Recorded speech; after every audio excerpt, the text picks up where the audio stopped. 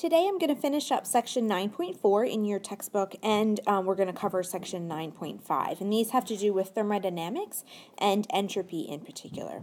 All right, so thermodynamics, which is what we learned about in the last lesson as well, is the study of the movement of heat, which is what it means in the Greek. So dynamic means movement, and thermo usually refers to heat. So in this chapter, we're interested in how energy is flowing during chemical reactions.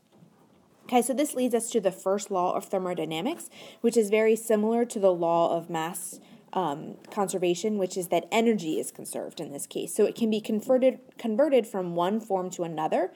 So for example, from potential to kinetic energy, but the total amount of energy has to remain the same. Right. The second law of thermodynamics brings us to our next topic, which is entropy. So the second law says that any process that happens by itself results in a net dispersal of energy. And so what this means is that as a reaction happens, energy needs to be spread out more in the universe than it was before. Okay, and so endothermic reactions don't result in things spreading out in terms of heat because we're actually pulling heat into the system. So instead of heat being dispersed throughout our environment, it's now stuck within those chemicals that we just formed. Okay, so the reason it happens must be because we're spreading out energy in some other way. So for example, if we go from having something in the solid state to being in the gas state, that energy is much more spread out because the gas molecules have many more places to be than they did when they were in the solid form. So that is one other way that energy can get spread out. All right, so this brings us to entropy, and as I've sort of alluded to, entropy is the natural spreading of energy.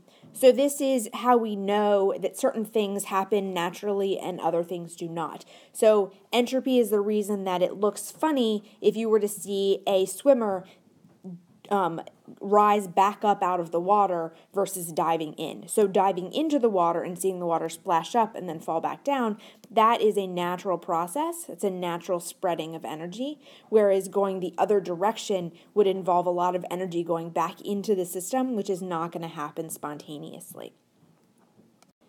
And entropy is often thought of as the amount of disorder in a system, and that's not completely true. It's really spreading of energy, but as something becomes more disordered, the energy is also spread out more. Okay, so these are the two components of thermodynamics: enthalpy, which we talked about in the last video, and entropy. And then hopefully in that TED-Ed video, you got a sense of how these two things interact with one another, and we'll also explore this in the activities we're going to do in class over the next several days.